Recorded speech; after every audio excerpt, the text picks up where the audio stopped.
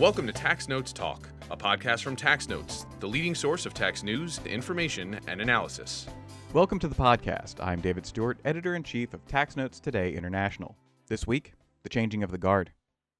At the end of June, the 25 members of the UN Tax Committee will complete their terms of office and conclude one of the busiest times in tax history as nations work toward a global corporate tax overhaul. So what can be learned from the current committee's work over the last 4 years? Here to talk more about this is Tax Notes contributing editor Nana Ama-Sarfo. Ama, welcome back to the podcast. Thank you so much, Dave. It's good to be back. So you've been following the UN Tax Committee for some time. What's your take on the significance of this committee change?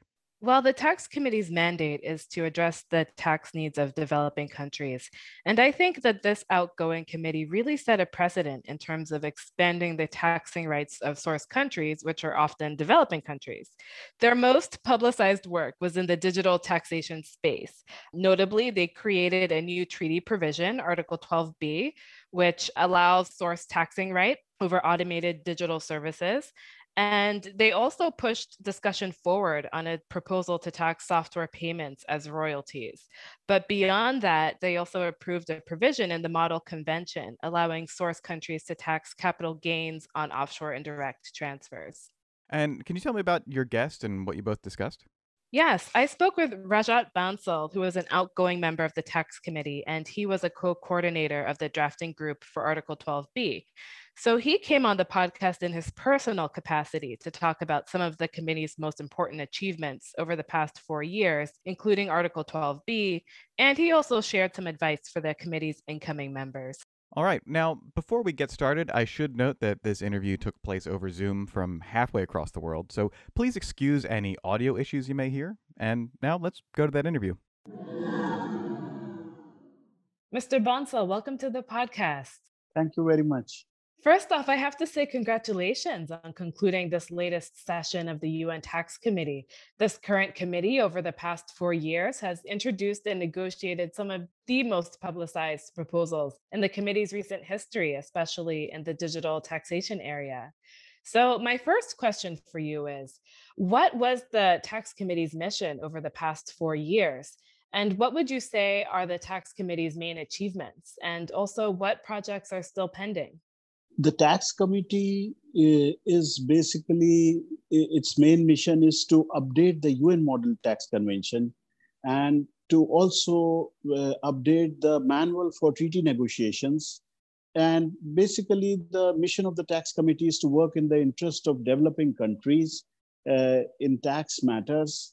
It takes up other works besides the UN Model Tax Convention. For example, the updation of the United Nations the transfer pricing manual, or the handbook on disputes resolution is a new addition to its work. So those are the, I would say, we cannot call it mission, but that's what this committee over the past 4 years has been doing. Now, coming to its achievements, I think the committee has done work on a variety of areas, and all of them are very important. But for me, the most important works are those where the committee has paid attention to increasing allocation of taxing rights to the developing countries or the source countries. So the main achievements in that respect we can say are the digital economy taxation, the provision on offshore indirect transfers, the matters relating to taxation of software payments as royalties, and also I would say the guidance on dispute resolution in the new UN handbook and the UN transfer pricing manual is very important. Those are also its main achievements. Projects pending. Now, every membership lays down its own agenda, but there is always a carryover from the previous membership. And for this membership, software payments related issue is one of the most important issues, which is going to the next membership. Besides that, in the model updation, quite a few areas have been identified. And those are by this membership, but it's up to the next membership to decide whether they want to go on with them. And new projects will be added to that. So that's about it. Wonderful. Well, I mean, as you had mentioned, this was an extremely busy session, and increasing the allocation of taxing rights to developing countries featured so prominently. And along those lines, I would like to discuss Article 12B for a bit. So in April, the Tax Committee approved Article 12B to be added to the UN Model Tax Convention. And I would say that it's definitely the most discussed achievement by this current committee. And as you know, it has its supporters and then also its detractors. So, for our listeners who are unfamiliar with 12B or perhaps need a refresher on what that proposal entails, could you briefly explain its main features? And could you also discuss what 12B means in terms of taxing digital companies and what it also means for governments? So, as you said, this is the most talked about achievement of this membership, Article 12B, for to address the tax challenges of digital economies. Now, first of all, I like to point out that this is a solution through tax treaties. It does not suggest any taxation measure as such, but it is a kind of removal of an obstacle that is there in the tax treaties to tax the digital economies due to the permanent establishment rule in the tax treaties. And now, what are its main features? This article is basically dealing with automated digital services taxation, which is one major component of the digital businesses services segment.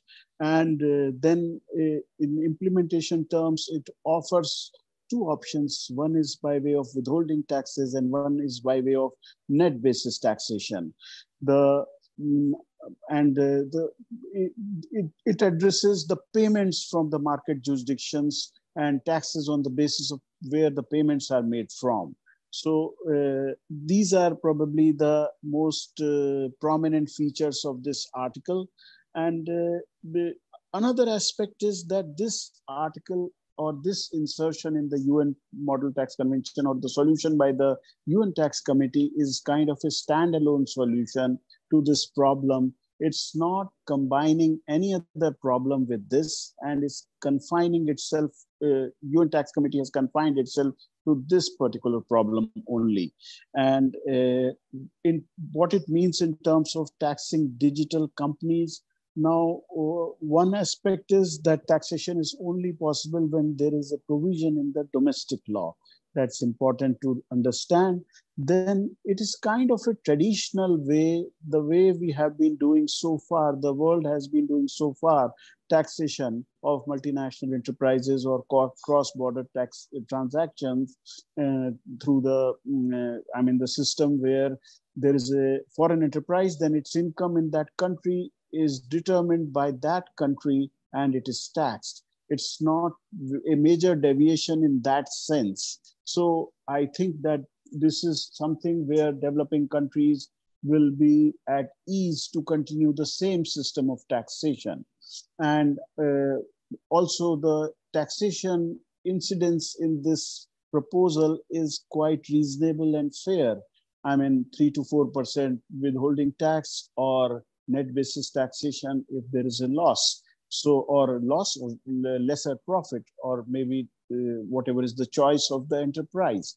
What it means for governments, governments will need to amend their treaties to implement this, and possibly a swift way to could be to have a multilateral instrument to amend the treaties together. One aspect is what would be its interaction with unilateral measures. Now, unilateral measures, probably I'll leave it at this because we are talking at the moment about the features of Article 12B. Thank you for bringing up unilateral measures because I do have a follow-up question about those actually.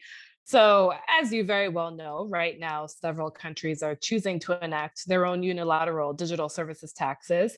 And a huge question is what will happen to those measures, presuming that the OECD's International Tax Reform Project is approved.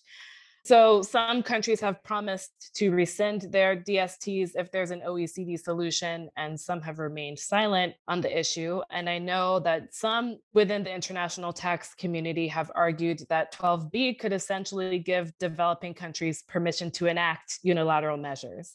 So I'm interested in hearing your response to that argument. And also, what effect do you think that 12B will have on unilateral measures?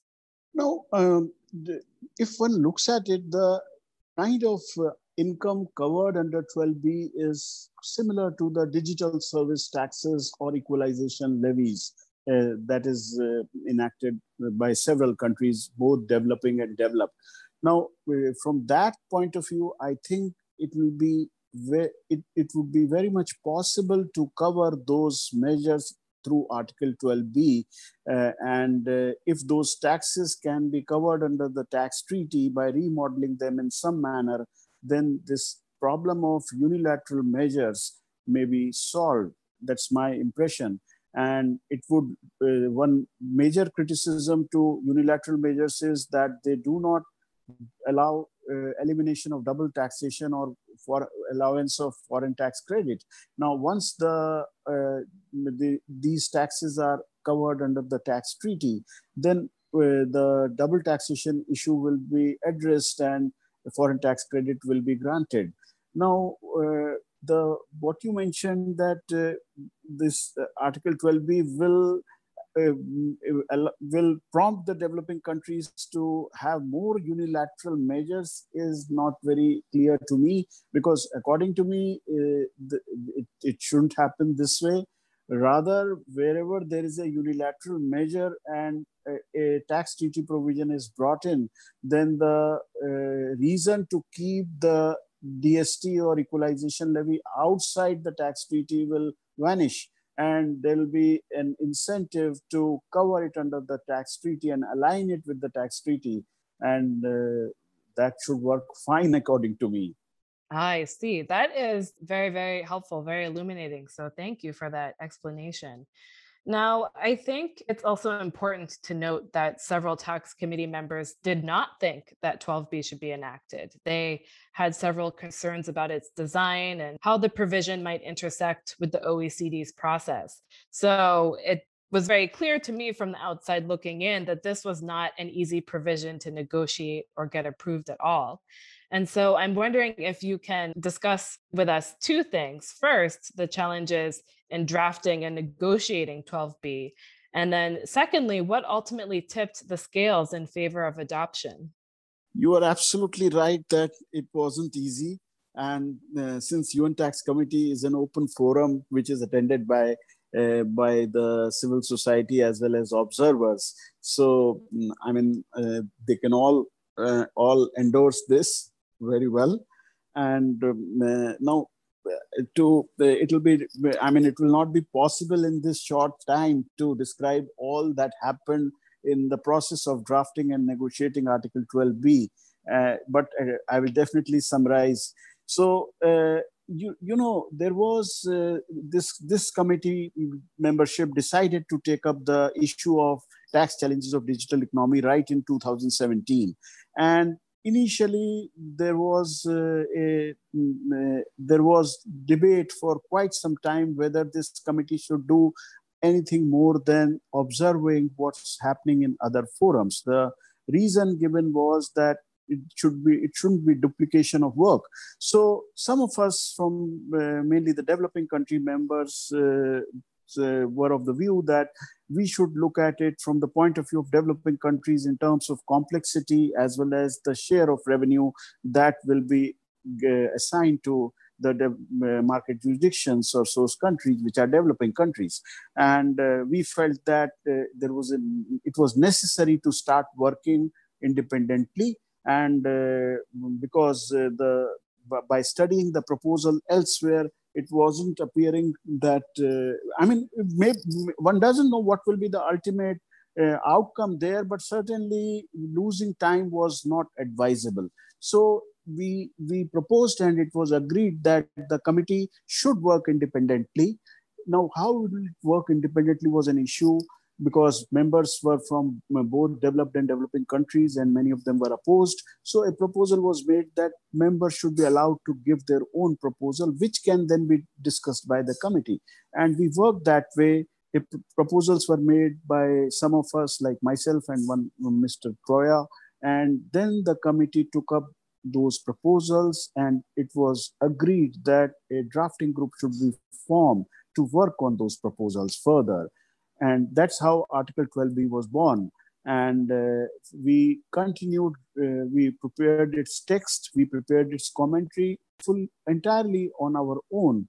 The major, I should say, a major milestone was when the proposal was published in the public domain in August 2020, because then it was before the world and everybody came to know that this is how what exactly is proposed.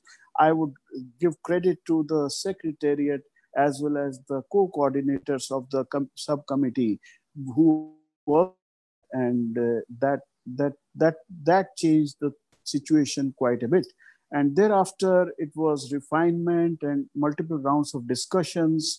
You might be knowing that the outside organizations, observers supported it. And besides them, the World Bank staff and the IMF staff also supported the Article 12B almost entirely. So these were the steps. And finally, I would say once it was before the whole world, that tipped the scales in favor of adopting it. And then a vote was taken. The committee voted by majority to adopt it. And finally, its final version was adopted in the 22nd session recently in April 21, last month, the month before last. So this is what, in short, is the journey of Article 12B. I hope I have been able to summarize it. Absolutely. What a process. And I must say, what a very expedited process. I think, as I said, looking from the outside in, it's really impressive to see how the committee was able to draft and then approve this proposal in such a short amount of time. Yeah, and let me say that this is entirely an in-house product. And that makes it all the more impressive. So congratulations again on getting that approved and approving its insertion within the UN Model Tax Convention. Now, turning our attention to another proposal that you had mentioned, the proposal addressing the taxation of offshore indirect transfers. Could you please give our listeners some background on that proposal and what it sought to achieve, and also why it is so important for developing countries? Offshore indirect transfers are, in tax world, they are well known. And quite a few cases, famous cases are there all around the world where the matters went into arbitration, and some small countries had to liabilities equivalent to comparable to their total income over the year or gross domestic product. So these are important from the point of revenue, and basically it means that where the value is derived from the market from a country, and the transfer of value is done through a structure, a legal structure where another company holding the shares of local company which holds the assets are transferred, and taxation in the country where assets are situated, which resulted in value appreciation, is not possible due to the rules and laws. So even if a country enacts domestic law to tax such transactions, due to the tax treaties, it is not possible to, tax treaties come in the way, and maybe it's not possible to tax them. So this time the UN Tax Committee has inserted a provision in the capital gains article where which is to address the offshore indirect transfer cases, and tax treaty also will be permitting them now. So this is quite important because of the amounts involved, and already so many cases, quite a few cases around the world on this issue. Wow, very interesting. And thank you for that overview. Now, I wanted to focus our conversation on the future and some proposals that might reappear before the committee. Earlier, you had mentioned the software as royalties proposal. And although 12B attracted the lion's share of public attention, the software proposal generated a lot of feedback from the tax and tech communities. So, what is the status on the software as royalties proposal? Software royalties proposal is an offshoot from the previous membership and has been continuing for some time. Now, there is already a minority view in the UN Model Tax Convention commentary on the software. Now, this time, firstly, there was continuing from the earlier work. Some of us wanted to expand that minority view and also propose to remove the controversy relating to payments in respect of copyrights versus copyrighted article by including software payments themselves as royalties. So that was the proposal, but it could not get approved in this membership finally, though we have expanded the minority view in this regard. And I would consider that also a good progress, with an assurance that this work will be continued by the next membership. So this is also a very important work area, and according to me, one of the most important work areas which the new membership should take into account. Right. So, how likely is it that the new committee could continue work on this particular issue? I mean, especially given its importance, as you had mentioned. So I was saying that the new membership would definitely take it up, although what will be the outcome of this particular issue is something that's uncertain. Reason is that there was quite a bit of division in opinion in the present membership and in the previous memberships also.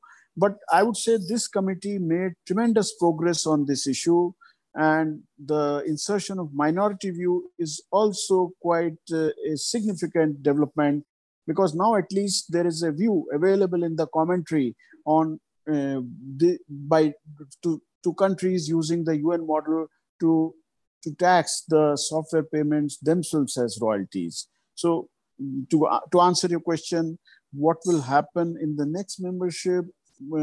It's difficult to predict, but we hope that sometime there will be a solution to this issue as well. Well, we at Tax Notes will definitely be keeping an eye on any potential developments. So thank you for that explanation. Now, I think it's fair to say that over the coming months and years, there likely will be more attention and scrutiny on the tax committee and the work that it does on behalf of developing countries. And I think that will be true partly because of the precedent that's been set by this committee, and partly because of the general direction that international tax reform seems to be heading, particularly the perception that developing countries won't benefit greatly. So, through that lens, what do you think can be done to make the tax committee an even better advocate for developing countries? That's a very, I think, very relevant question, and something we should try to address. Now, firstly, I would say that since these committees work for a fixed lifetime, that is 4 years, unlike other organizations which are working on tax matters, international organizations where there is continuity, it's only a fixed time of 4 years. Now, it's very important to lay down the agenda for 4-year term carefully, because once the agenda is laid down in the beginning, then the committee keeps working on that, and it's very difficult to shift path after you have started.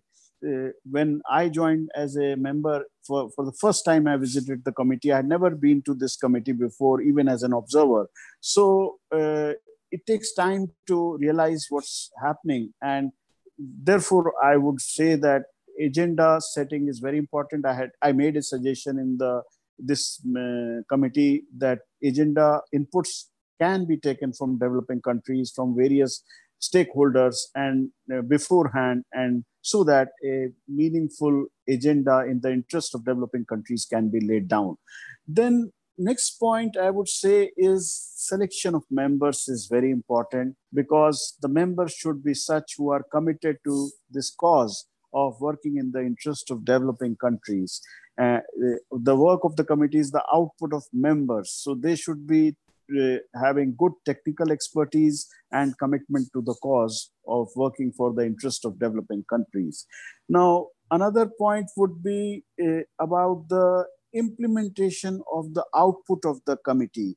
The committee does its work, it's there. Now, can it be projected or canvassed to the developing countries for whom it is meant, is something that I have been thinking about. So probably if that is done, then committee, not exactly the committee, but at least the ECOSOC or the body which is the tax committee is a subsidiary body of the UN bodies. So they can probably think about it. This is just loud thinking on my part. So this is another aspect I think can make tax committee a better advocate for developing countries. All very interesting points. Thank you for those. And to close along those lines, what advice do you have for the incoming committee members? Okay, actually, I am no one to suggest to them. They are all independent people. But one thing I would say is that this committee's mandate is to work in the interest of developing countries. And so whichever country they are from, that objective should be kept in mind once they have joined the committee. And I think that's very important. And now another, some other suggestions I would make are, for example, the committee meets only twice in a year, and the work goes on throughout the year.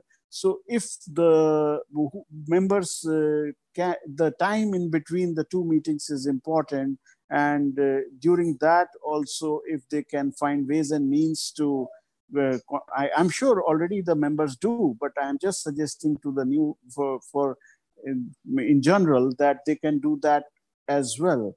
And it's necessary to prioritize items, because the committee works on a host of issues, a very wide range of issues. So which issues should be devoted more time in terms, and prioritizing them is important for the members. And so these are some of the suggestions that come to my mind for the new members. Wonderful. Well, Mr. Bansal, I hope that you have a long vacation planned after all of this. I know that this has been a very momentous and important 4 years for you and the tax committee and all the work that you have done. So I just thank you so much for coming on the podcast and explaining all of the important developments for us, and, giving us some feedback on what we should be looking at in the future. So again, thank you so much for your time. And we thank you so much for coming on the podcast. Thank you very much, Ms. Nana, for giving me this opportunity to share these views. Thank you very much. And now, coming attractions. Each week we highlight new and interesting commentary in our magazines. Joining me now is Acquisitions and Engagement Editor-in-Chief, Paige Jones. Paige, what will you have for us? Thanks, Dave. In Tax Notes Federal, William Gale and Claire Haldeman examine avenues for business tax policy. Two practitioners urge the IRS to issue guidance on when an acquisitive reverse triangular merger triggers a recapitalization. In Tax Notes State, Lynn Gandhi examines primary rules of statutory interpretation. Three Evershed Sutherland practitioners examine factors that influence a finding of work product waiver. In Tax Notes International, three practitioners with EY analyze the OECD's transfer pricing guidelines on the remuneration due to service providers. Two KPMG practitioners examine the blocked income problem in the 1994 U.S. transfer pricing regulations. On the opinions page, Robert Goulder examines the applicability of foreign and religious law in federal estate tax litigation. Marie Sapiri suggests that a first-time abatement policy for late filers of Form 3520 who owe no tax might be the ideal way to encourage voluntary compliance in the long run. And finally, the submissions period for the Christopher E. Bergen Award for Excellence in Writing will be closing soon. This annual award recognizes superior student writing on unsettled questions in tax law or policy. Eligible students must be enrolled in an accredited undergraduate or graduate program during the academic year. Submissions are due by June 30th, 2021. Visit taxnotes.com/students for more details. That's it for this week. You can follow me online at TaxStew, that's STEW, and be sure to follow at TaxNotes for all things tax. If you have any comments, questions, or suggestions for a future episode, you can email us at podcast@taxanalyst.org. And as always, if you like what we're doing here, please leave a rating or review wherever you download this podcast. We'll be back next week with another episode of Tax Notes Talk. Tax Notes Talk is a production of Tax Notes. You can learn more about us by visiting www.taxnotes.com/podcast. When major media wants the straight story, they turn to Tax Notes. Thank you for listening, and join us again for another edition of Tax Notes Talk. Tax Analysts, Inc. does not provide tax advice or tax preparation services. Nothing in the podcast constitutes legal, accounting, or tax advice. A full disclaimer is included in the transcript.